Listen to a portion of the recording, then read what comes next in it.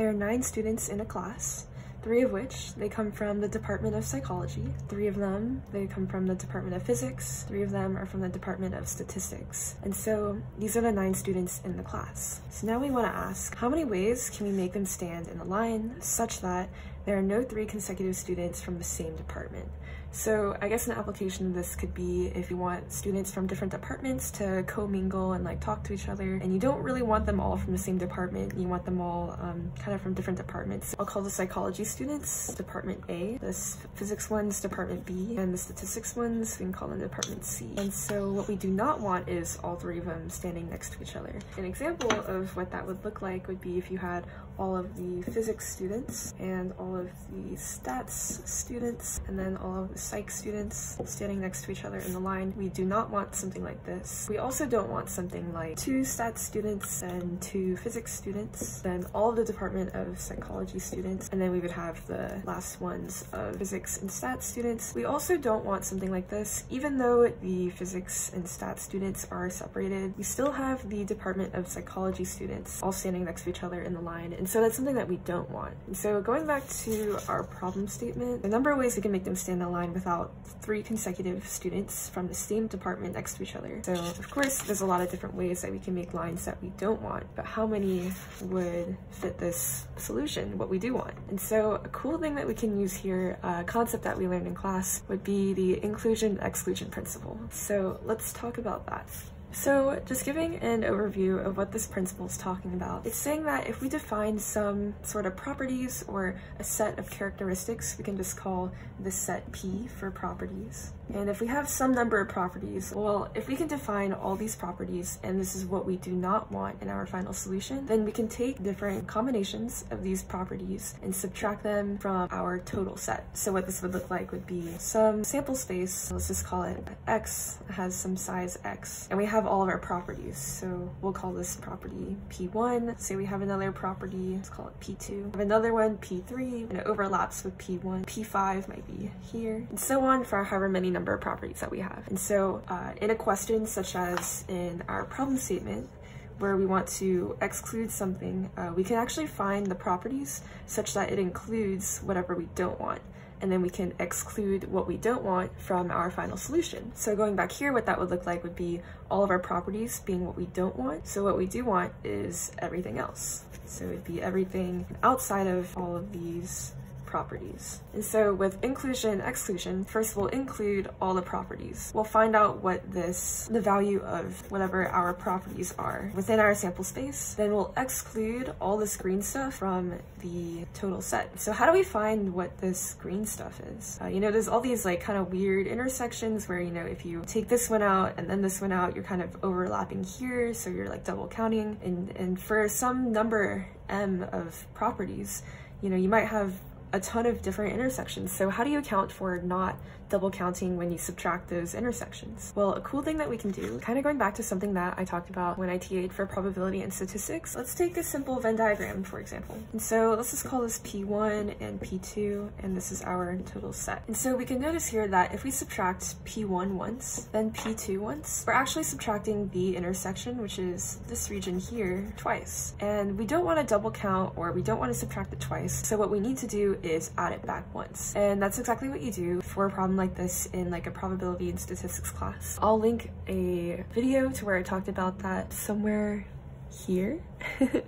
I hope that works. Maybe it'll be here whenever I am editing this video, future Brittany. But yeah, so going back to inclusion-exclusion principle, you're gonna be adding and subtracting back all these intersections, you know, like triple intersections and quadruple intersections. So for example, we can use our problem statement. So in this problem, we wanna make sure that there are no 3 consecutive students. And so our properties would be the reverse positive of that. So it'd be the 3 psychology students are standing next to each other, the 3 physics students are standing next to each other, and the 3 statistics students are standing next to each other. And these are the properties that we want to exclude, because in the end, we don't want them standing next to each other. So our properties would be the fact that they are standing next to each other, and then we would exclude that from the total. So let me write that real quick.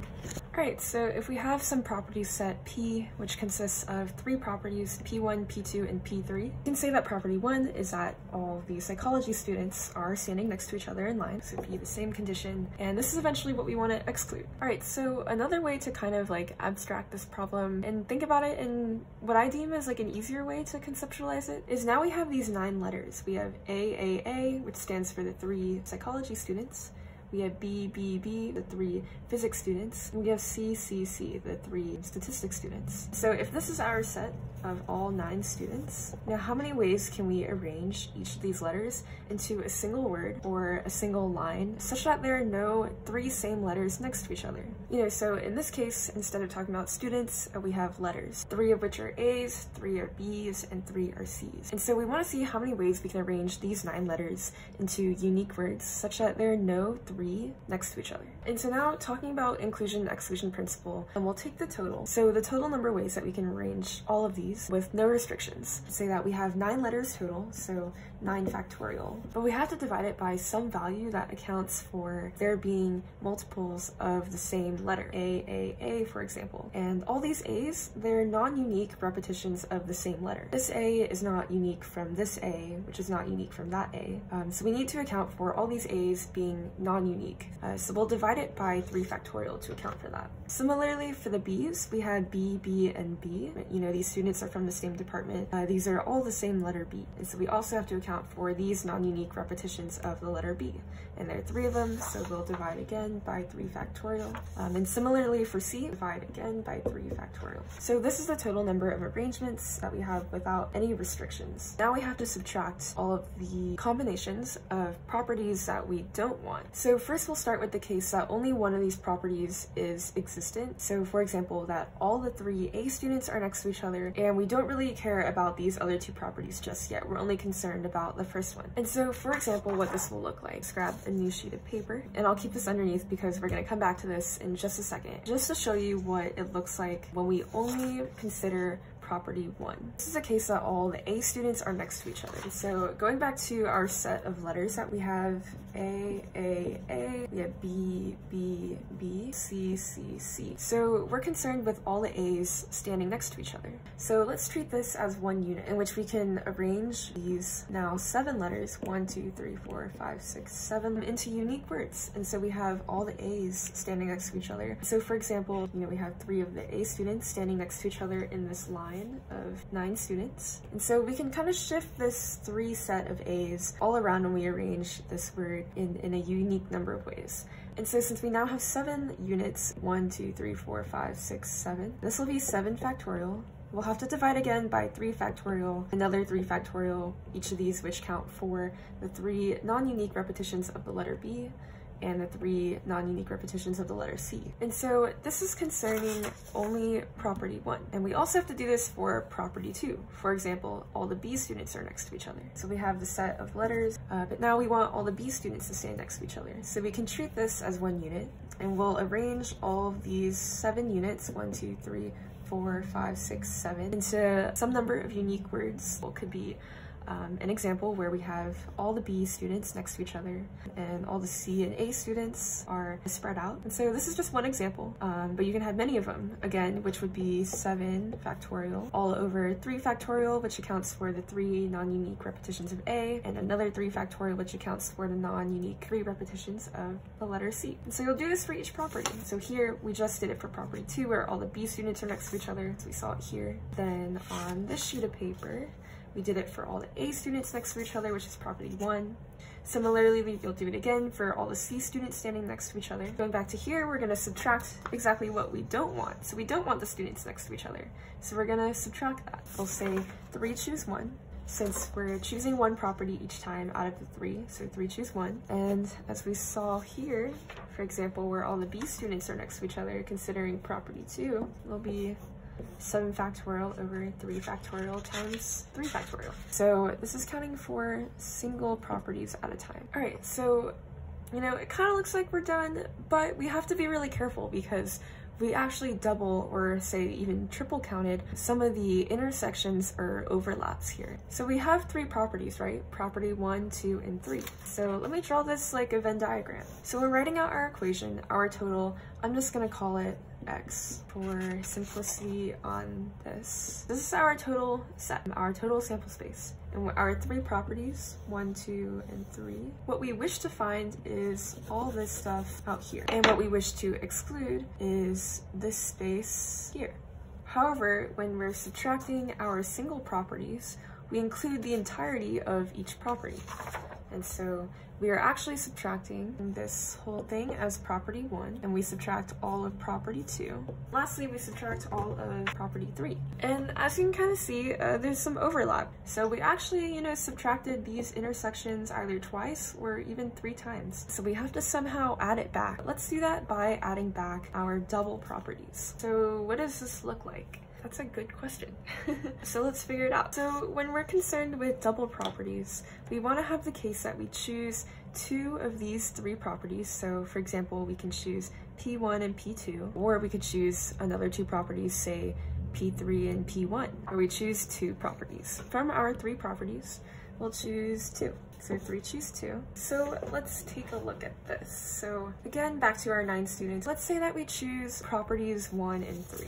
Again, you can choose different combinations of 2 properties within these 3, but let's just say we choose 1 and 3. So all the A students are next to each other and all the C students are next to each other. So let's treat all the A students next to each other as 1 unit, and then all the C students next to each other as another unit. And so how many units do we have that we need to arrange? 1, 2, 3, 4, 5. 5 factorial over, and now we need to count for how many repetitions that we have of non-unique letters that we need to arrange. And for this case, it'll just be the B's. So all these 3 B's, they're not unique from each other, so we'll divide this by 3 factorial. And so an example of what an arrangement of this could look like would be, so all the A students are next to each other, and all the C students are next to each other, and all the B students are apart. Another example of this could be, where again, all the A students and all the C students are next to each other. The B students are still spread apart. And so, you can have some number of combinations for this, which will be 5 factorial over 3 factorial. And so now going back to our Venn diagram, we added back all of the double properties, but we still have this centers part. And so we actually need to subtract it one more time. So we'll subtract some triple case. And so what does our triple case look like? Well, this is a case that all 3 of the properties are true. If we have the set of all of our letters, aka representing all of our students, well, our triple case would be that all 3 properties are true. So all the A students are next to each other, all the B students are next to each other, and all the C students are next to each other. So this is really, you can think of it as 3 units that we want to arrange. 1, 2, and 3. So if we want to arrange these 3 in 3 different ways, that'll be 3 factorial. An example of what this could look like, where all the B, C, and A students are next to each other. In other words, we took these units and just rearranged them in different ways. We could also have, again, all the C, A, and B students are next to each other. Looks like we just took these 3 units and rearranged them around. And so the number of ways we can do that, where we have all 3 properties being true. So in other words, of the 3 properties that we have, we choose 3 to be true, so all the properties are true. And we see that we have 3 unique units that we want to rearrange, so that'll be 3 factorial. And so this will be the number of triple ways in our triple intersection, which is, this area right in the middle of our 3 properties. Let's add that into our final equation. So, 3 properties, we choose 3 to be true. In other words, all of them are true. Then we multiply it by 3 factorial, the number of ways to arrange those unique lettered units. And so this is our final solution. This is the number of ways we can have 9 students from, 3 different departments to not stand next to each other all in the same line. So let's kind of look at this again, say why does this make sense? Because it does still look like a bunch of numbers and just stuff. But here, let me grab a different color. All right, so let's break it down. Here we have our total. Here's our entire set.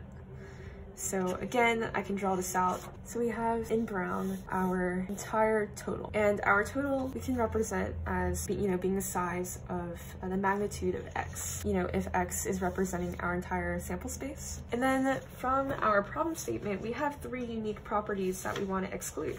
Again, these are our properties: property 1, property 2, property 3. And so we want to exclude these properties. The property 1 being, all the A students are next to each other, but in our problem statement, we don't want them to be next to each other.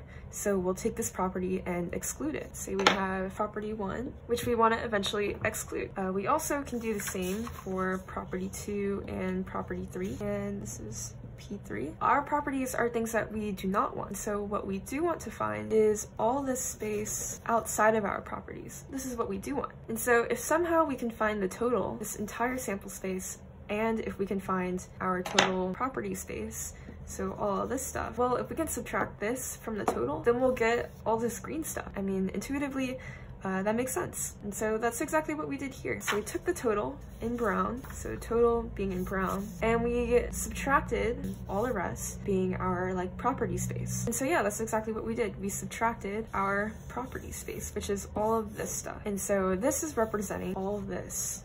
And the way that we find this is by subtracting each property. Then we have to account for the double counting of subtracting and adding back, subtracting and adding back, etc. All of the intersection spaces. So again, we take the total in brown, take the total, subtract our property space.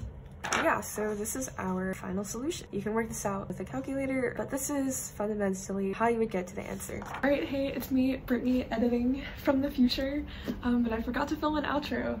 But anyways, I felt like this concept was really cool because it takes something pretty abstract, just like a concept, how do we count a certain number of ways to do something, and we can actually have a pretty logical flow and approach to counting it, which I thought was very cool because for when I first approached the problem, I had no idea how to solve something like this with all these different conditions and properties, but there's actually a really nice flow to figuring out. And yeah, I hope this explanation made sense. I hope you enjoyed the video, and I'll see you next time.